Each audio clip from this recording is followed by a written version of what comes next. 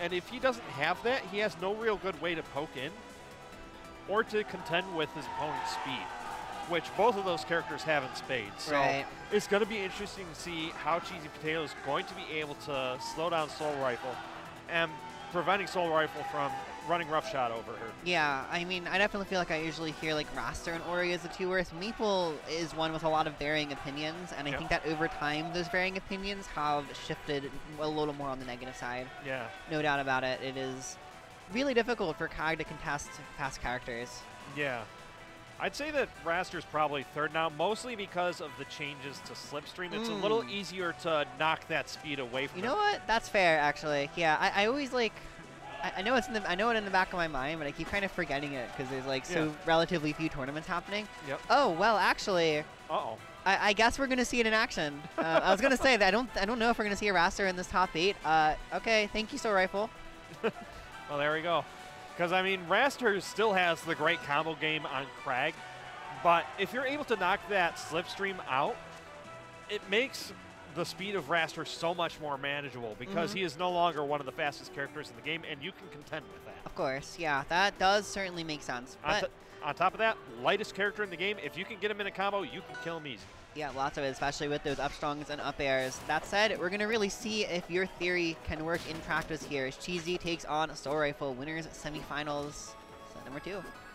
Yeah, and already just bullying Wrastor off stage because it doesn't matter how many jumps you have when you have a rock coming at your face. Yeah, and that's crazy because he usually, like, I feel like NATO is a really hard move for a lot of people to contest. Oh, no. Oh, okay, well. Yeah, on the flip side, that's what also happened. Barely 20 seconds and already 2-stock game here. Okay, one and... if I had to guess, trying to go for a jumping F-strong and only the F-strong came out, not the jump. Maybe. Damn, that's very unfortunate. Here we go, we're getting these fairs putting Soul off stage. I mean, this is the time, right? You just get another early stock and then we're at a 1-stock game. But the parry says, no thank you, I want to win. Yep, but a second one, that will work, and these stocks are just flying in this set. We're already down 4 stocks and we haven't even reached a minute. Yeah, we are seeing the crowd here, Foreman, rallying behind these players. Off of the top platform, but able to escape that combo. That is a scary spot, but the F-strong in the air, gonna be able to close it out. Yeah, there's some good DI from Cheesy for a start there, but after a certain point, it's just so hard. Wrastor can keep going with more and more and more pressure off stage with all those jumps that he has. Yeah, and the problem is those blast zones aren't big enough to be able to maneuver endlessly away from those jumps. Yeah. They're small. Yep, only so far you can go before the clap is going to be sending you right to your doom. And Forest Floor is another stage, very small top blast, as talked about earlier. So that same factor is going to apply, just more vertically oriented. Yep, but the big kicker here, you have more space to work with, so more opportunities to get that rock out once you force your opponent away. That is very true, yeah. Flip side, it doesn't matter if your opponent's just constantly comboing you off the top here. Yeah, oh boy. There we go, up there's Scrawl, not going to finish it off, but neither is that up strong.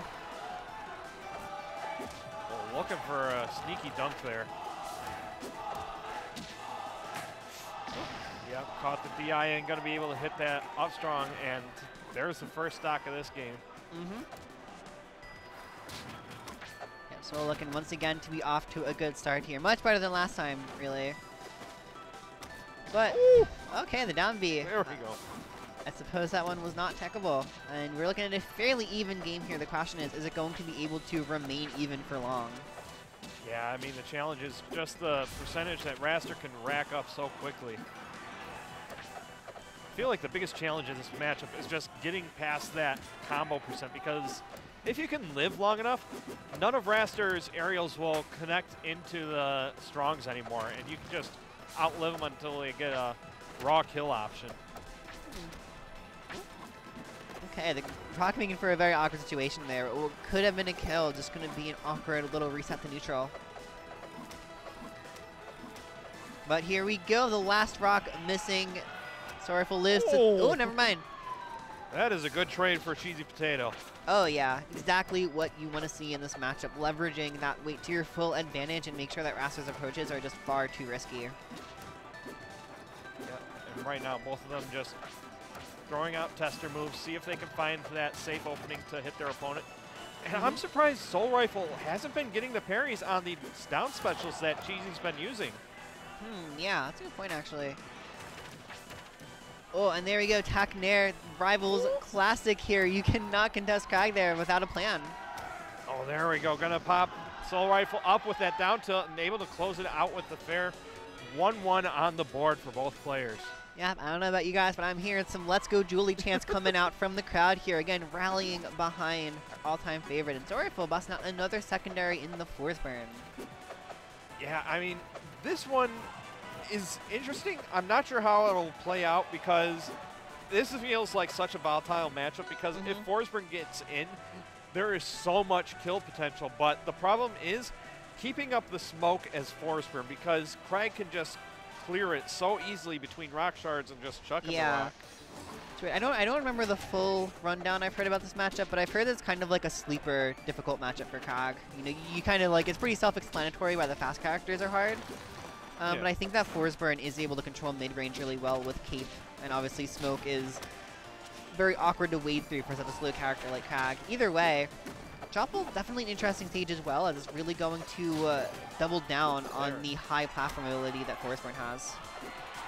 Yeah, and just trying to pin your opponent down on this stage can be a challenge and a half because, one, you got to deal with the overhangs, and two, like you said, there's just so much platform to work with. Yeah, basically the entire stage, and we've kind of seen that so far, where Soulrifle has not had a lot of damage racked up on him. About to creep over to 300% mark, but not if he can find a back air first.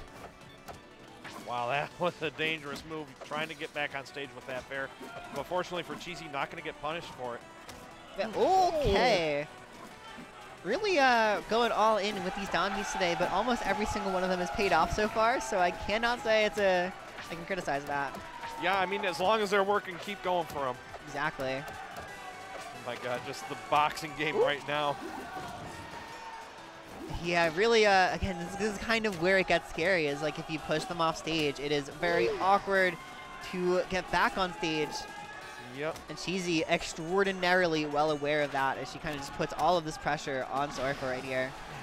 Yeah, and a lot of it is just putting that pressure in where Soulrifle might want to go because, like, when you saw Soulrifle land next to that rock, Cheesy waited on that up tilt. She was expecting a tech off of that rock so she could punish it with that up tilt.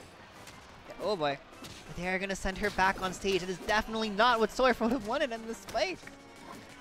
Lots of things not quite going his way right now, but he is still in this game number 3. There is a world where he brings us back. Yeah, the challenge is just finding a way to clear off this stock as quick as you can, but exactly. Cheesy has been using the platforms in order to maneuver around a lot of the kill options that Soulrifle has been looking for. Yep, that's the thing. If you can find this stock right now, put some pressure on there.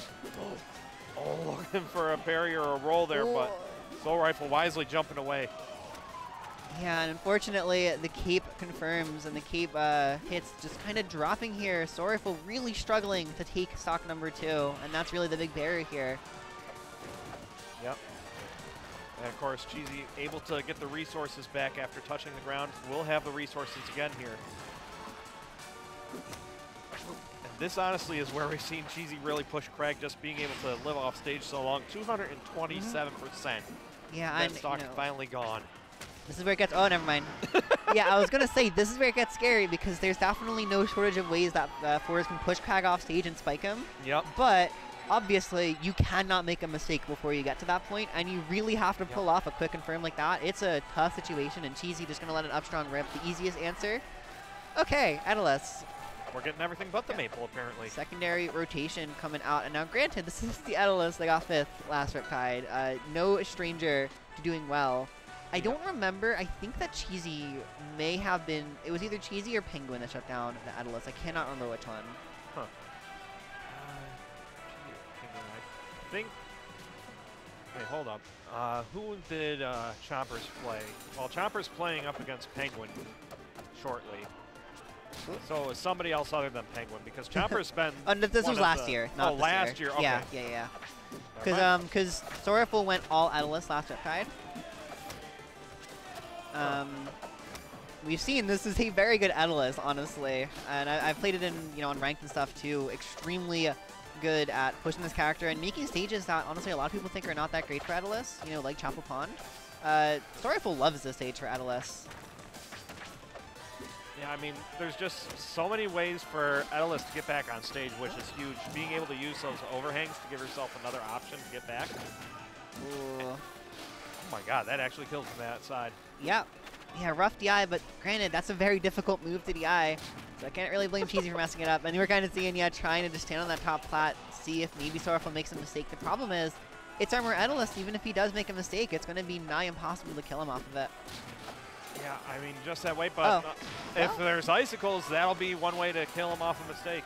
Yep, the parry is the one mistake that he can't make. So, there you go. Oh, I like that, using the spires on the platform in order to pull Soulrifle up to a spot where you can actually get a hit on him. Yeah, okay, wow, an insane amount of damage. Soulrifle already over 100%. This game is in Cheesy's favor. Yeah, just using those rock shards and rock to control where Soulrifle can recover and make it easier for Cheesy to go up there and find that up air. All right then, so definitely not down and out right now, but this is starting to look extremely rough for Soulrifle. Really got to take the stock, and the up strong not going to be able to reach that platform. Oh, that is gone. And there it is, parry. And Cheesy moving on to winners finals. Cheesy definitely thankful for the crowd having her back.